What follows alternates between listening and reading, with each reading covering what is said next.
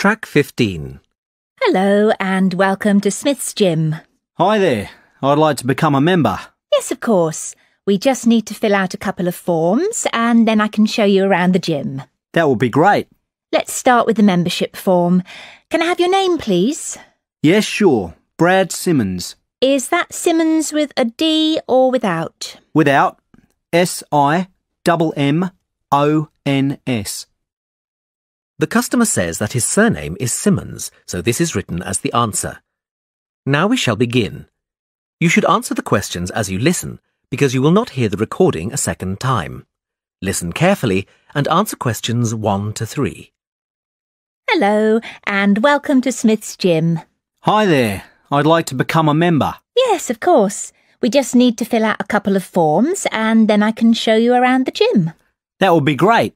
Let's start with the membership form. Can I have your name, please? Yes, sure. Brad Simmons. Is that Simmons with a D or without? Without. S-I-M-M-O-N-S.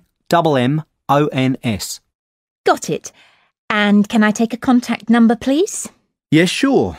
It's 04983 55521. OK. 04983 55531. No, it's 21 at the end. Great. And do you have an email address? Yes, brad07@elemnet.com. That's ELEMNET.com. Right. Now, we've got 3 membership types here. Bronze, which is just off peak and costs £21 a month. Silver, which means you can use the gym at all times. This is £36.50. Or for just £5 more, you can get a gold membership, which gives you free access to the squash and tennis courts and all classes. For now, I think I'll just take the silver. That's fine, sir. That'll be £36.50 a month. Great. When can I start? Well, you'll need to have an induction first. We have spaces at 2:30, 4:45 and 8:15 tomorrow. Would any of these be suitable? I can't do tomorrow. Do you have anything for Saturday? Is that the 12th of November? No, it's the 11th. Yes, that's fine. Would 2:30 be okay? That's fine. I'll book you in with our trainer, Rob Ellis. Now, would you like me to show you around? That would be great. Track 16. OK, follow me. Let's go up the stairs to the main equipment room. As you can see, we have all the treadmills, bikes and rowing machines in here, and the weights are in the corner. Great. And is that the pool over there? Can I use that with my membership? Yes, at any time. Just go through the glass doors on the left. As you can see, the pool is dominated by the diving board at the far end. It's impressively tall. And on the right-hand side of the pool, you can see we have 2 lanes. The first one is a slow lane for those who are trying to improve their fitness. It gets really busy. The lane on the far right is what we call the club lane, because we reserve this for people who have membership. It is slightly less busy and the members can get a really good workout in it. That sounds great. Yes, it is good. And then near us, you can see a smaller area sectioned off nearly halfway across the pool. This area is where we put the school groups which come in the late afternoons during the week, usually from about 4. We keep them confined to that space so that the other end can be used for free swimming. And what is the little round pool for? We call that the toddler's pool. It's not very deep and the mothers often bring their children in to teach them to swim in it. Great. Well, I'm glad I can use the pool. It will be good to vary my exercise. Definitely. When do you think you'll be coming? Most likely in the evenings. I'd like to come on Saturdays, but I often work then, so I think I'll have to miss that day and then come on Sundays. Oh, so you'll be a regular visitor? That's great news. Can I ask why you chose Smith's Gym? Well, actually, the television advert prompted me to join. It makes exercising look so much fun. I always thought going to the gym would be monotonous. No, not at all. It can be a lot of fun. My aim is to reach my optimum fitness. At the moment, I think I'm a bit unhealthy, so I'd like to change that. Well, give it some time and I'm sure you will. Now, shall we go back and complete the payment details?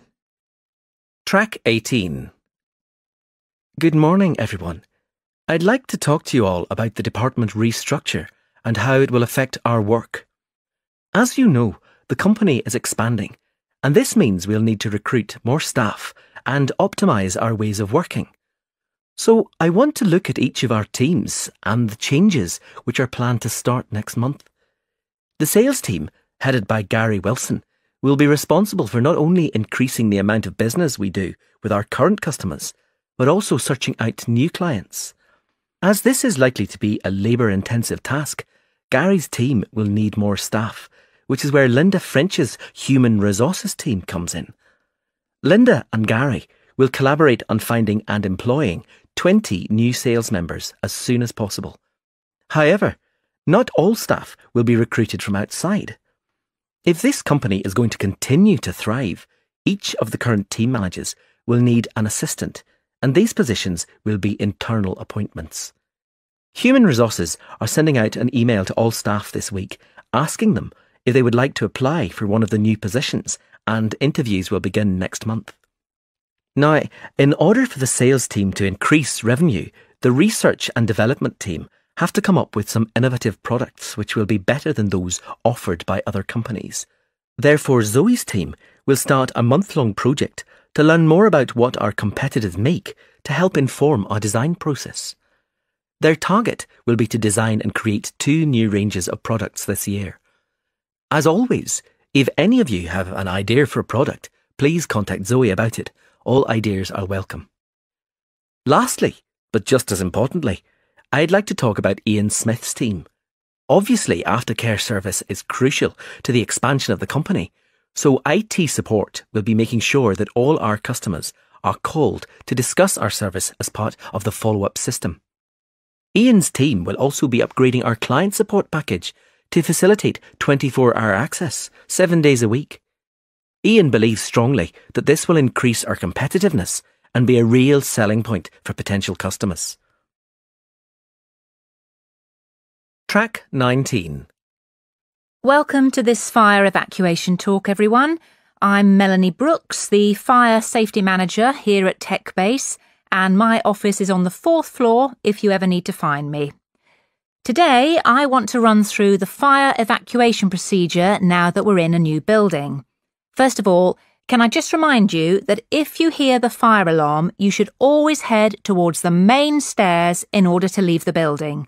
Please assume that the alarm is real, except if it sounds at 11 a.m. on a Tuesday. At this time, it's always a test, we hope. It's vital that you do not spend time collecting your bags or personal belongings because this wastes valuable evacuation time. When you have left the building, please look for the fire marshals who will be wearing fluorescent orange jackets. They'll show you where the waiting area is, but just so you know, it's the park at the rear of the office block. Your department has a fire safety officer, I believe it's Susan Jenkins, and it's her job to make sure that everyone who signed in has vacated the building. Susan will then tell the fire safety manager if there are any missing people. Can I also remind you that you mustn't enter the building again until the fire safety manager, in other words, me, tells you that the situation is no longer dangerous. Track 20. Right, team. This afternoon, I want to go over the new marketing and advertising strategy so that everyone is clear on the streams for each of our product ranges. Let's start with toys for children. Now, last year, most of the advertising was done through leaflets posted through people's letterboxes across the city. However, the products are now selling well nationally in department stores rather than just in our local shop here in Leeds. So, we're going to expand the budget and use print media. By this, I mean the national newspapers, in order to maximise the exposure to these products. And despite the fact that our competitors advertise baby clothes on TV, we won't be using this method, as our statistics show that it's just not cost-effective. People don't pay much attention to TV ads for baby clothes, but we believe a picture in the newspapers will be much more attractive to potential customers. We're going with this method. As far as clothing for expectant mothers is concerned, the campaign will move from newspapers to the internet due to the fact that we've seen an increase in internet shopping for clothes among women in general. And finally, baby food. Adverts for this are difficult to place, and we've previously tried ads in all three media. Anyway, although our analysis has shown that the internet is one possibility, we're going to continue using television. Many other types of food are also advertised on TV, and happy mothers and babies make a very strong image. Track 21. I'd like to start by welcoming everyone to our annual meeting and thanking you all for your hard work. It's been a great year for us in terms of expansion and optimising business opportunities, and I'm pleased to say that Benchmark Consulting is a thriving, successful company. I'd like to take this opportunity to give you an overview of where the company began and where we'll be going in the next 10 years. For those of you who've been with the company since the start, sorry if you already know all this, but we have so many new staff members that I thought it would be worth filling in some background information. Benchmark Consulting was set up in 2000 by James Cox, a local entrepreneur who opened the first office in Melbourne. His real achievement was to create a new consultancy system which enabled clients to see which of the key areas of their business needed strengthening. James was incredibly successful with his system and started the company off on a journey of expansion. He retired in 2006 and was succeeded by Fred Montgomery. Fred shared James's views on consulting and continued the expansion. He increased revenue to $5 million and opened a new office in Perth. Soon the Benchmark Consulting system had become just that, the benchmark for many other consulting firms, and Fred took the opportunity to sell Benchmark for $10 million in 2008. Our new owners are, as you know, TFB Group Limited, and their investment has allowed us to build our brand new headquarters here in Sydney. TFB Group have brought us more exposure at a national level, and our most recent success has been winning a contract with the Government of Australia, advising on management restructuring. Now, we ourselves have done a little reorganisation over the last year to maximise our productivity. We've thought long and hard about the best location for the marketing department, as this is the key to facilitating our future business. Although Perth has a large number of marketing companies, which enables us to learn from our competitors, it's Melbourne that's the gateway to international connections, and therefore we've decided to move all marketing operations there. In terms of professional development, we wanted to optimise the training programs available to our staff because training is vital if we want to remain competitive. As a result, staff training will no longer be here in Sydney, but instead will take place in the Perth office, where new facilities have been installed. Finally, we've looked at how to optimise our back-office administrative functions. Currently, each office has its own admin department. However, this is proving to be less efficient than we would like. In order to resolve this situation, all these functions will now be centralised here in Sydney. Track 22. So, what does all this mean for the future? Well, after 10 years, I've decided that Benchmark needs a new vision for the future. I think it's time for us to divide up parts of the business into smaller units. Therefore, over the next 5 years, I aim to set up 2 small subsidiary companies in order to focus on international expansion in Europe and Asia. There are many organisations in emerging markets which could benefit from our experience and skills. Which leads me to the next point for future development, that of increasing our workforce.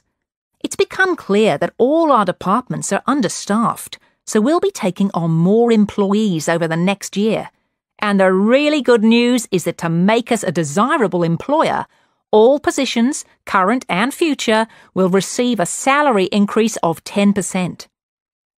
Lastly, I know that some people are worried about the financial aspects of having to move to another city as part of the restructure. So Benchmark will be providing a relocation package to all employees thus affected. This is because we would like you all to remain with the company for the foreseeable future. Track 28. Morning, everyone. How are you? Fine, thanks, Joe. Yeah, fine, Joe. Have you managed to do much research on our minority languages project? Well, Julia, I've been having some trouble finding information about the number of Cornish speakers in the UK. The records at the Office of National Statistics and the Cornish Language Council say different things, so I'm not sure who to believe. Susan, have you got any information about this? I was looking on the government's minority languages website, and it says that nearly half the minority language speakers in the UK are speakers of Welsh. Are you sure it's nearly half? I thought the number of Gaelic and Welsh speakers was more or less the same. It used to be when Gaelic was a compulsory subject in schools, but nowadays there are fewer speakers of Gaelic compared to Welsh. And apparently, with Cornish, it's difficult to know the exact percentage of the population who speak it, because most people only speak it to intermediate level. Very few people are fluent speakers. I suppose that's why the statistics are different. Well, I think we should go with the more conservative estimate based on the number of fluent speakers. I think you're right, which means that Cornish isn't spoken by nearly as many people as the other languages. Yes, I think that's right too. Based on fluent speakers, that means that Welsh is the most widely spoken, and the numbers of Irish and Gaelic speakers are more or less the same. Track 29. Right, Harry, Rob, shall we get started on this presentation for European studies? Well, how about if I start by talking about the central regions of Spain where most people speak Spanish? Good idea. It's important we make it clear that the majority of the population use Spanish as their main language. Then I can introduce the Galician accent of the northwest. But isn't Galician more of a dialect? Oh, yes, you're right. We've got to get our terminology correct, because Spain is complicated in terms of languages and dialects and accents. How about we then move across to the northeast, and I give details on the Basque language and how it's different from Spanish? That seems logical, Stephanie. Do you also want to mention the other language in the northeast? It's Catalan, isn't it? Yes. In fact, we should say it's the official language of the region to show how important it is. So, what am I going to present? We need to include something about accents and speaking styles, don't we? Of course. I could explain the difficulties of understanding the accent in the south due to the fact that the locals speak quickly. Excellent. Well, I think that covers everything. Shall we meet tomorrow to practice our presentation? Track 30. So, Natalie, Louise, how are you doing with your report on encouraging people to speak local languages? Fine, thanks, Dr. Phillips. It's been really interesting. We've found lots of information which we've collated for our report. Good. What are you going to focus on? Well, many schools and colleges are doing good work promoting local languages, both as qualifications and in terms of after-school clubs. And then there's the rise in popularity of minority language music, which seems to be driven by tourism. Tourists who are exposed to songs in indigenous languages become interested in learning those languages. OK, now you need to be careful with these topics. They are fascinating, but you need to look at the influences which drive language learning. Education doesn't leave people much choice, and music isn't a strong enough factor. Do you have any suggestions for us? Well, what did we talk about in last week's seminar? Can you remember any of the real push factors? Do you mean things like communication and relationships between companies and their workers? It's much more powerful than music, don't you think? Yes, I see what you mean. So I suppose our other idea isn't very strong either. We also thought about hobby groups, but I'm beginning to think they're less significant. Yes, there aren't sufficient hobbyist groups to make a real difference to local language learning. But think about something else which is similar but reaches a much larger proportion of the population of a country or community. Ah, like online discussion groups. I remember in the lecture you talked about how the internet is fueling the increase in local languages through the World Languages Project.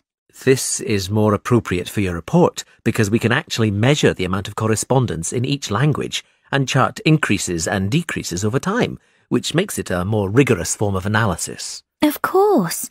So we should definitely include that in our report. It's becoming clearer now. We need to write about the larger factors involving commerce and online communication where we can record language usage. I think it's better than looking at anecdotal information. Thanks, Dr. Phillips. Track 31.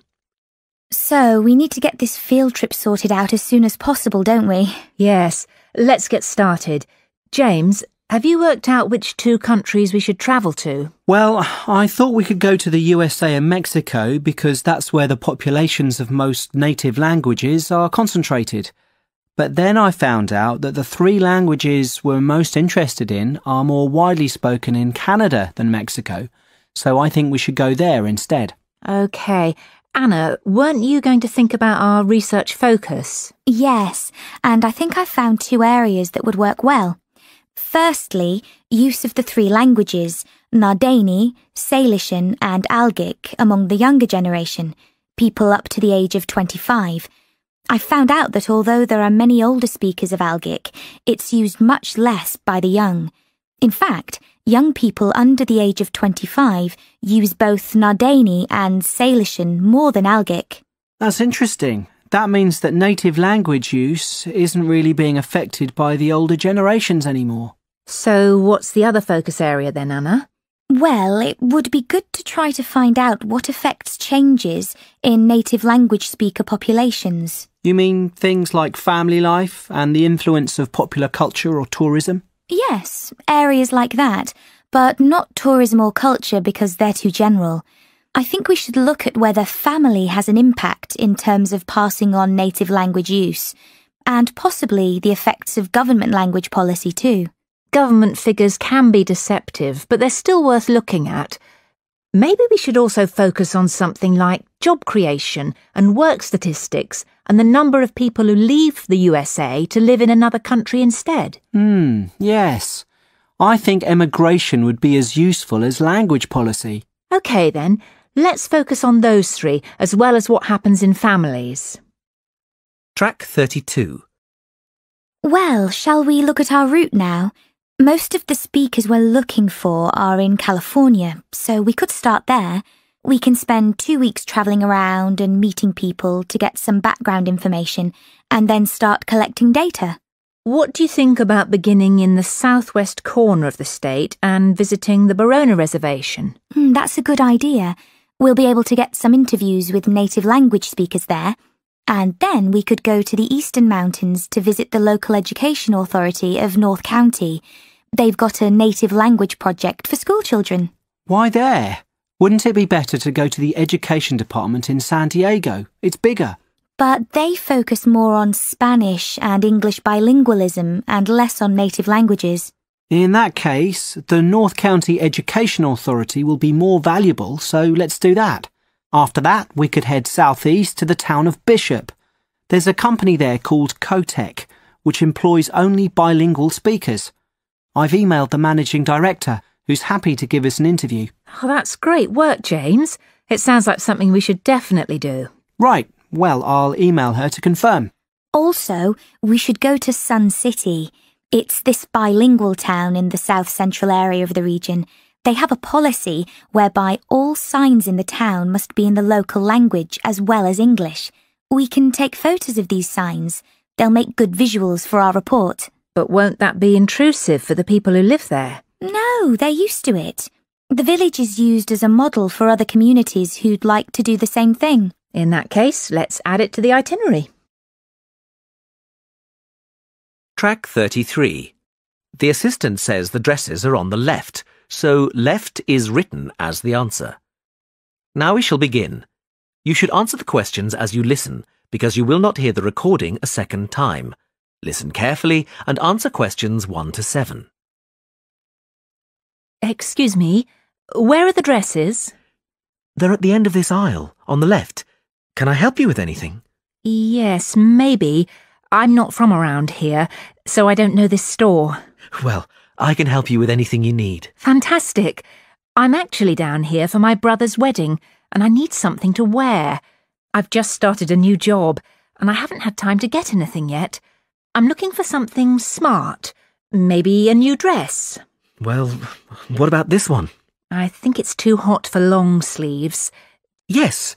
Well, this one has shorter sleeves, and it still has the bow, which I think is a nice detail. Or there's this patterned one. I'm not keen on a pattern. I think I'll go for the one with the bow. Do you have it in a size 10? Let me have a look. Yes, here. Great. I need a hat, and then I can try them on together. What kind of hat are you looking for? What about this one with the flower? Yes, but if I may suggest, a taller hat would add to your height. Really? Yes, try this one. Oh, I see what you mean. We have this style with the single flower or with a small bunch, and it comes with a wide or narrow brim. I like the narrow brim and just the one flower. Can I have a blue flower? I'm afraid it just comes in cream. Well, it goes with the dress anyway.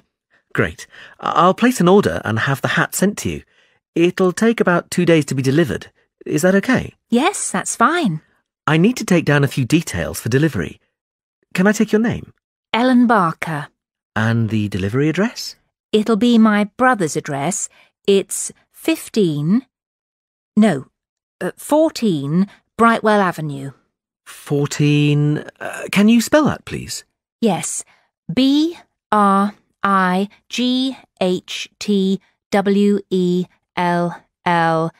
Avenue, Staybridge, Kent, DA4 7DF. And can I take a contact number? Yes, my mobile is 0322177774. 03221 No, it's a 4 at the end. Oh, sorry, I've got it now. We can deliver on May the 12th. We can't specify an exact time, just morning or afternoon. Any time in the early morning is fine. And how would you like to pay? Visa. Great. That comes to £32.25. OK, thanks. Track 34. I'm just going to try this dress on and then look for shoes. Where are the changing rooms? They're to the left of the store, right next to customer services. And I want some shoes and accessories too. Where can I find them? The accessories are in the women's wear department. The shoe department is right at the front of the store, between menswear and home furnishings. Oh, no, sorry. We've just moved the shoe department for the summer season. It's now very near the changing rooms, actually, straight in front of them. Thanks so much for your help. And where can I pay for the other things? The cash desk is at the front of the store, by the menswear. Thanks. Track 35. Welcome to San Fernando City Tours. I'm Mark, your tour guide. We have a lot to see in 3 hours, so make sure you're comfortable. We'll be traveling into the historical district first, and then into the town center. After that, it's out to the harbor, and we'll finish up at the lighthouse, just past the harbor. That will take us up to midday, and after that, you're free to do what you want. At the lighthouse, you'll have a chance to visit the tea room and take photographs of the magnificent coastline. Now, as we have only 3 hours, we won't be able to take you around the shopping district, but we think you'd prefer to look around the shops there in your own time anyway. San Fernando has some well-known tourist attractions, the lighthouse, for example, and the National Library. However, the little-known military museum is not to be missed. Be sure to visit before you leave. Now, there's a lot to do in San Fernando. Indeed, there really is something for everyone. For those who love the water, I can recommend a trip on the Seafarer, one of the most famous boats on the San Fernando River. It does an evening trip with a 3-course meal included. It's great fun for everyone, but especially for young people in their teens or 20s. After 9, there's a disco on the boat, and it gets really lively. Then there's a climbing wall near the town center. It's incredibly popular, with a large wall for expert climbers and a smaller wall for novices. There's a junior wall and a creche, so it's a great day out for those of you with kids. And if you like walking, there's some great walking tours. The City Sights tour is highly recommended, as is the walking tour by the coast. But that one's only for the fit, not really suitable for children or the elderly.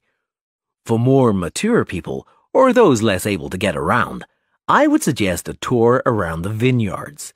It can be done in the luxury of a coach, and it's a wonderful way to explore the region's wines. Track 36. Naturally, there's a charge for all these attractions, but you can get 15% off if you have an Explorer pass. If you don't have a pass but would like one, the driver here has application forms. Just ask him for one and fill it out while on the tour. Then you hand it into the tour office. Normally, it costs $10, but this year it's just $7.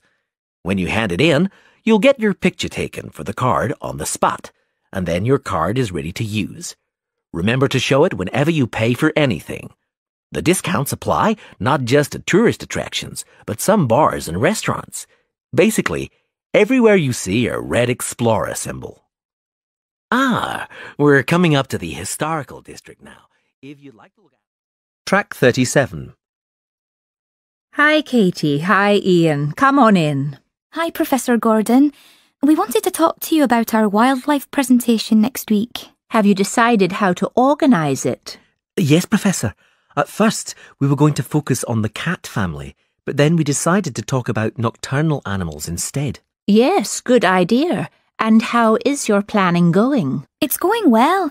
We think we have enough material for 20 minutes. The advantage is that there are so many visual aids we can use. We found lots on the internet which we think will be really interesting for people. The problem is that this topic has been hard to narrow down. If anything, we've got too much information for just 20 minutes. How do you think we could narrow it down further? It is a broad subject. There are a few ways you could do it, but I'd recommend just looking at a representative sample of nocturnal animals, just 4 or 5. Yes, and maybe we could choose one animal from each continent, or a land creature, a marine creature, and a winged animal. I like the idea of separating it by different types of animals. And if we limit the detail, we'll definitely have enough time. But don't limit the detail too much. Also, think how you're going to interest the audience. Well, we're going to have a picture for each animal so we can talk through the picture. That's a nice idea, but don't limit yourself to pictures. If you can find any clips of the animals, use them. Showing brief video clips can keep an audience interested. I'll look on the internet tonight. And think of questions to ask your audience. People like to be involved. Yes, that's a great idea. Anyway, Professor, we've been practicing our presentation and we'd like to show you a small section. Is that okay? Well, we just have a couple of minutes left, but go ahead. Track 38. Well, we were thinking of presenting each animal with a picture and describing their physical characteristics. Okay, but not in too much detail. That's just background information. We'll start with the jaguar. I'll introduce it by saying that the jaguar is a nocturnal animal and the only species of the genus Panthera to be found in the Americas. Like any cat, it has whiskers and it can move quickly. Its spine has great movement, meaning a jaguar can take long strides, sometimes up to 5.5 meters. This can make it a deadly predator, as you can imagine. Moving on to the fur, its fur is quite distinct. The markings are like black donut-shaped spots on its otherwise yellow fur. People often confuse them with a leopard for this reason. Now, the tail is interesting. Although people think that the tail has stripes on it, the fur on the tail actually is similar to the body, with black circles around the lower section. The jaguar is generally a creature to be feared. Oh yes, I should have mentioned this earlier. Sorry, like most cats, it has sharp, retractable claws. Yes, that's fine, but be careful. The jaguar is usually thought of as nocturnal, but strictly speaking, it's crepuscular. In other words, most active between dusk and dawn. But as long as you mention this, you can put it under the umbrella of nocturnal. Is that all? Yes, I think so. Thanks, Professor. Track 39. The measurement of time has come a long way since ancient times. It began with such devices as the sundial, where the position of the sun's shadow marked the hour. Daylight was divided into 12 temporary hours. These temporary hours were longer in the summer and shorter in the winter, simply because the amount of daylight changes with the seasons. The earliest sundial we know comes from Egypt. It was made of stone and is thought to date from 1500 BC. Sundials were used throughout the classical world and, with time, evolved into more elaborate devices that could take into account seasonal changes and geographical positioning and reflect the hours accurately, no matter what the time of year. This was quite an achievement in technology. Today, sundials can be seen as decorative pieces in many gardens. In the 11th century, the Chinese invented the first mechanical clocks. They were large and expensive, and certainly not intended for individuals. However, this is the type of clock we are familiar with today. There have been many developments in clocks and watches since then, and they have been greatly improved. But if your clock or watch makes a ticking sound, then it could well be based on the mechanical movements the Chinese developed 1,000 years ago. However, timekeeping has moved on from the mechanical clock. Time has become so important that there is a series of atomic clocks around the world which measure international atomic time. Even though many countries have their own calendars, globalization has made it essential that we measure time uniformly. So that we know, for example, that when it's 6 a.m. in the United Kingdom, it's 2 p.m. in Beijing. This standard was set in 1958. Now these atomic clocks are situated in over 70 laboratories all over the world. There is so much to cover about the development of time measurement that I would like to refer you to the reading list. The core text is The Development of Time, Theory and Practice, but there are many other useful texts. A good grounding in the subject is given in Understanding Time by J.R. Beale. Although some sections lack detailed analyses, it does offer a good foundation. Also, Time, Concepts and Conventions is quite a useful read. You might think from the title that it's about the philosophy of time, but this isn't the case. Rather, it gives a good description of how different countries have different approaches to time in terms of calendars and days. Lastly, The Story of Time by David Harris analyses time in great detail, and I would recommend this book if you are aiming to specialize in horology. Now, we're going to continue with an in-depth look at lunar and solar cycles.